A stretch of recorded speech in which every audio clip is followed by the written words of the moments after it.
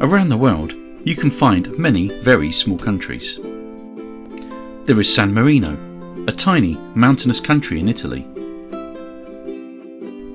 There is also Tuvalu and Nauru, both in the Pacific Ocean, and Monaco on the south coast of France.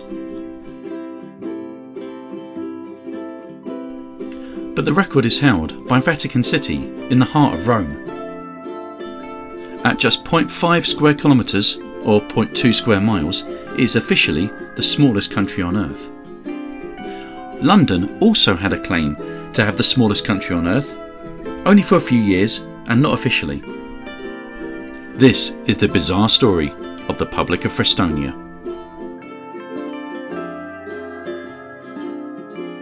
There was a black and white film, an Ealing comedy, made in 1949 called Passport to Pimlico, and it told the story of a part of London that attempts to declare independence from Britain when an old treaty is discovered during building works.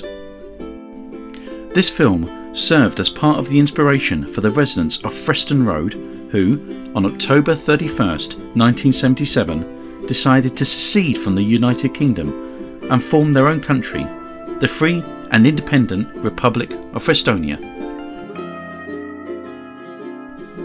This is Freston Road, North Kensington. The area of Frestonia was the triangle formed by Freston Road, Bramley Road and Shalfleet Drive. Around 200 people lived in the area and most of them were squatters. When the local authority announced plans to redevelop the area, there were some protests. Many of the residents got together and agreed to change their surnames to the same name, Bramley, after Bramley Road. The plan was that the local authority would have to rehouse them all collectively as if they were one family. When the local authority threatened them with formal eviction, the residents decided to declare independence and start the Free and Independent Republic of Frestonia. The residents of Frestonia created their own flag and also had their own postage stamps which were accepted by the Royal Mail. They even had plans to start their own currency, but that never really got off the ground. This building, the People's Hall, acted as the capital of Frestonia.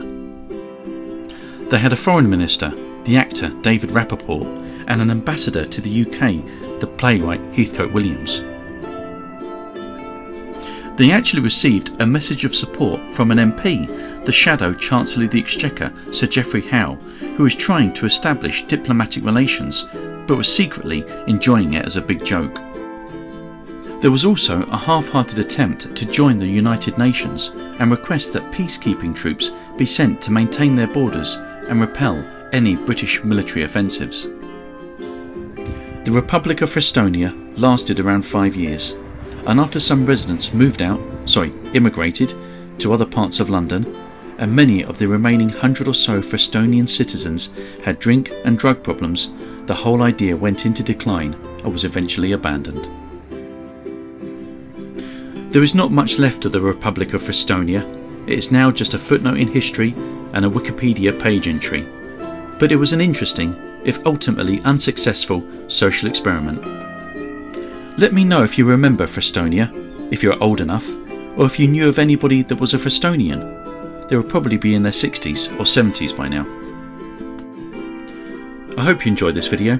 Don't forget to like and subscribe and check out the other videos on the Offbeat London channel.